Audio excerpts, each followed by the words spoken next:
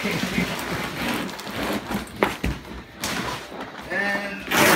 there is the paper thin vinyl. So that job is done. Hey guys, it's TheRykerDane. So I've got a little project right here. We are tiling the kitchen. Use a little dowel tile. Dowel tile, just a white 12 by 12 inch tile. This is an open pack here. Let's see. So I'm just putting in a basic tile because you got it pretty cheap. This is going in a little rental house. But anyway, you've got your subfloor. As long as your subfloor is good, it's pretty solid. I'm using a hardy board, and these are 3 by 5 sheets. You can get them at Home Depot, 14 bucks each. Even with this hardy board, you're still going to score the hardy board. Here's a little example piece right here. I've scored that. You can see that right down the middle there. All right, they just break.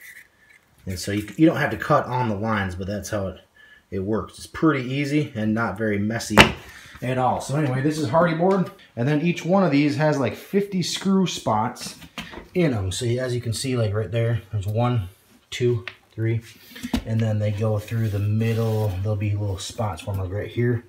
There's a circle right there, another circle right there.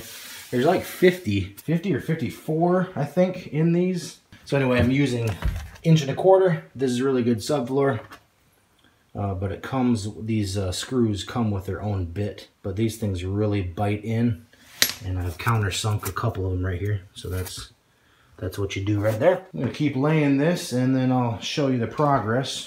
Had to chop off the edge of the hardwood here because it was like jagged when they laid it.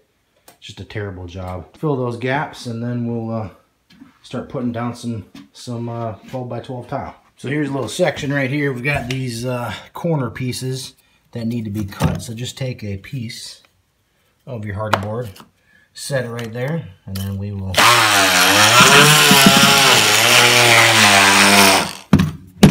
cut that off right there. You have to do the same thing when you get the tile in, but at least for now you can get this laid underneath.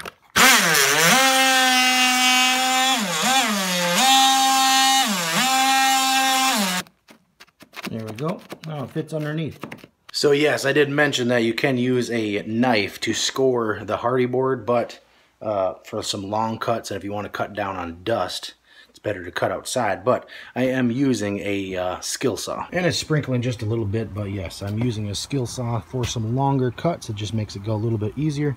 And using a Diablo, kind of like a, what was this called, a hardy board? I think it might have been a hardy board blade. Anyway, so for those long cuts, make sure you use a saw, otherwise you'll be wearing blades out, and you'll be wearing your hands out trying to score each one. But it can be done. All right, so you got it all laid. All this hardy board is laid everywhere, and now it is time to drive some of these screws in.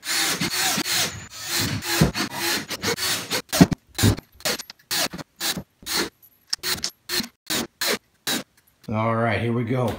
Got all the screws in, and this floor is almost ready for some tile. The last thing to do is to fill up some of these cracks, some of these seams. And I just happen to have like something that was laying around. So this is a pre-mixed patch and level made by Henry.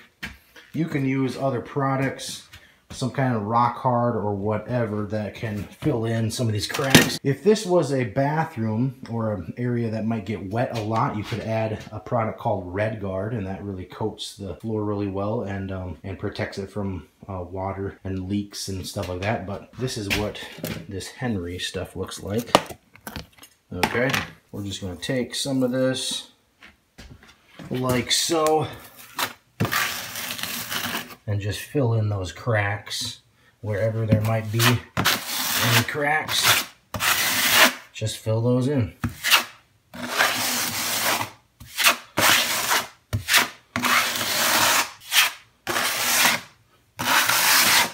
Alright, so this is what it looks like after you put that mud on those seams. So we'll let that dry overnight. You can probably get other products that don't take as long to dry, but I just happen to have this.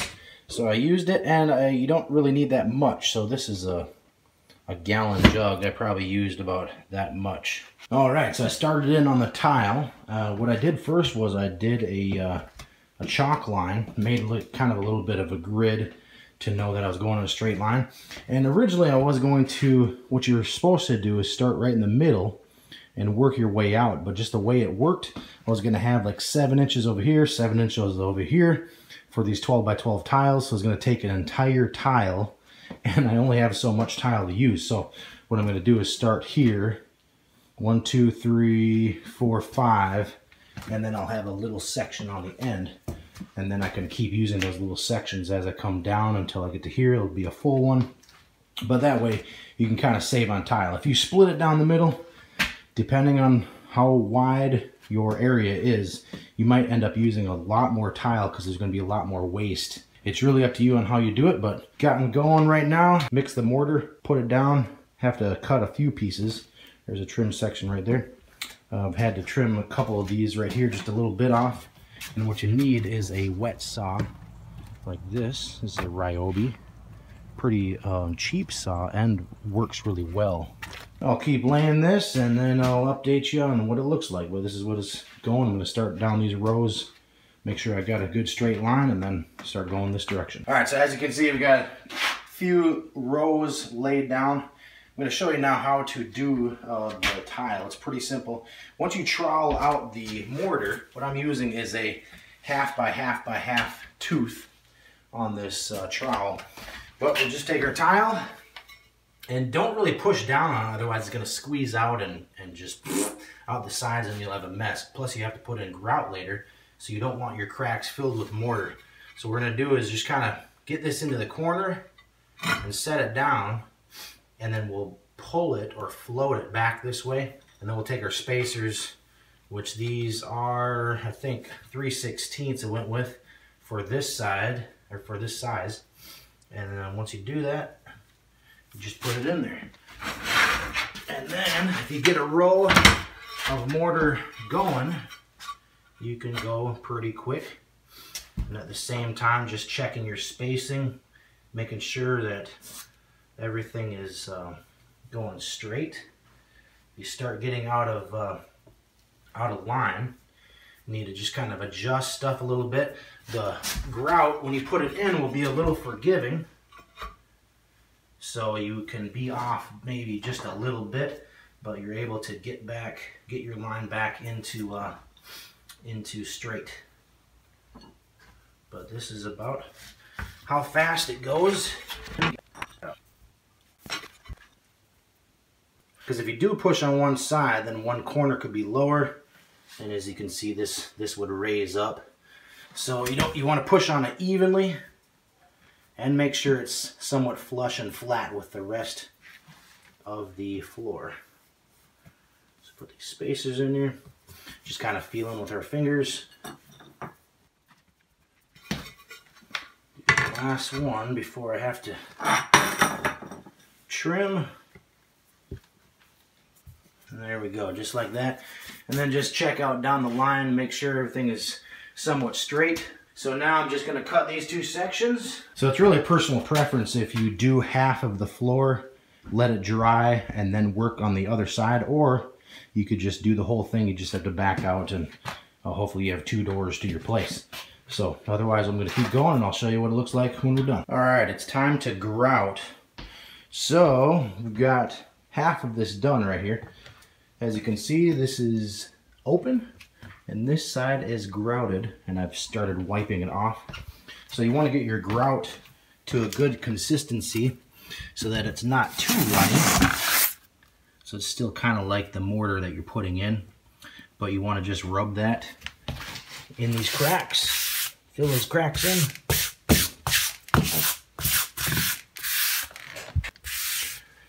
Just like that.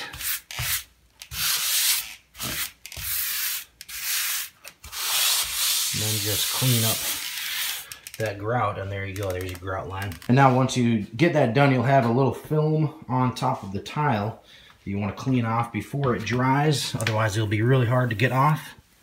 And just wipe it away lightly, be careful over the grout lines. That way you don't mess up the grout as you wipe. And just like that, you've got a newly tiled floor. Now you may have to go over this a couple more times with a sponge like this, rinse with a bucket, or just use the sink. But to get all that film off and any other grout off, just keep wiping it away.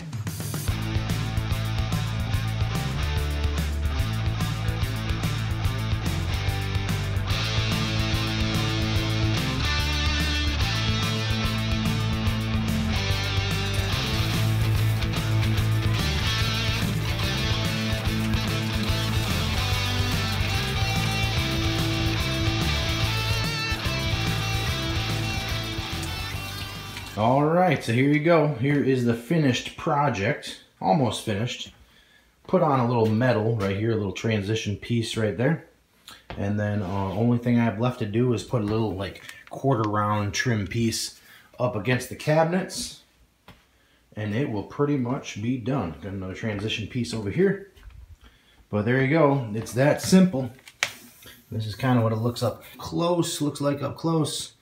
Got like a platinum is the color for the grout.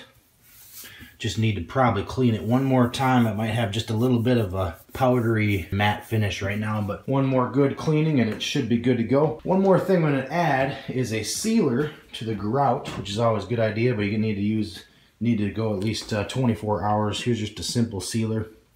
Protects grout against stains. So especially with a light color grout like this, platinum, you know, if you spill, you know, grape juice, wine, cranberry juice, you know, any food or something with a strong, heavy dye to it, you know, it could get in that grout, especially in the kitchen when you're cooking and stuff. So anyway, a simple sealer like this, use this brush right here. All right, so here we go. I'm doing a little of the sealing. And as you can see, maybe in the video, you can see the difference in the two colors. So this is not sealed, and this is sealed. That's what it looks like when you put it on. So it darkens it up a little bit. Is just run it down at a good, even speed. And it's okay if you get more on there because you're gonna wipe it off. But we're just gonna go down these lines like this. Okay, at a good speed. Like so. What I'm doing is 2 squares down, and then I'll do the ones going across. That way you don't get lost while you work, and you don't forget which ones you've already done. So that's all you gotta do. Let it sink in there for about 5 minutes or so. And then just take a rag, paper towel, or a chamois cloth or something like that, and wipe off the excess that's on the tile itself. And you can put multiple coats on, just depends if you think you need it or not. So there you go, that's how you put on sealer. So there you go. I hope this video helped on a little home project. Make sure you check out my channel. I've got a lot of other videos on how-tos and home projects and stuff like that. But hopefully this video helped, and thanks a lot. Thanks for watching, and I'll see you later.